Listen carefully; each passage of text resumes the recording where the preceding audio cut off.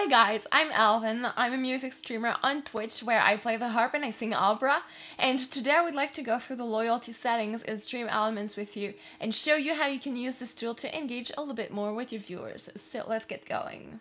First of all, the reason why I like StreamElements system so much is because everything is integrated in the same platform, which makes it super easy for you to manage. It saves you a lot of time, and also it gives your viewers more possibilities for interacting with you and spending their points. So this is the main setting page.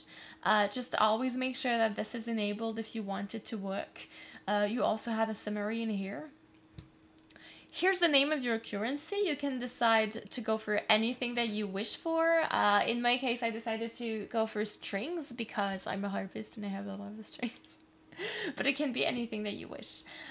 This is the amount of points you're going to give your viewers per 10 minutes. In my case, I decided to only go for 1 because I like my currency to have a lot of value, but that's just me and anything will work. These 4 options are basically bonus points that you're going to give your viewers for either following, tipping, cheering, or hosting you. And what's great about that, it really does encourage them to share your stream and support you a little bit more. Here's the ignored users section. I usually put my own username in it as well as my bots to make sure. Here's the leaderboard page. You have 2 different kinds of leaderboard, the current one and the all-time one. But the one that you're going to use the most is going to be the current one. You can reset the leaderboard anytime that you wish. That can be cool if you want to bring a little bit more competition in your stream. Here's a public leaderboard. This is the page your viewers will get access to. You can even pimp it up a little bit and change the background in here. You can give points manually in here, but you can also do that through the chat.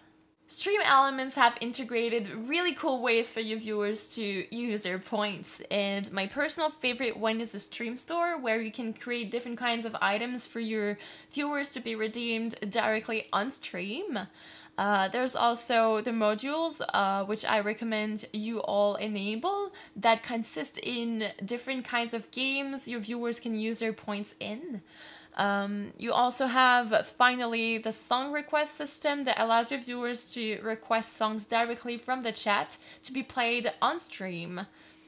The Stream Store, the modules, and the song request system will all have their own detailed videos, so if you're interested in checking them out, the links will be available in the description box down below.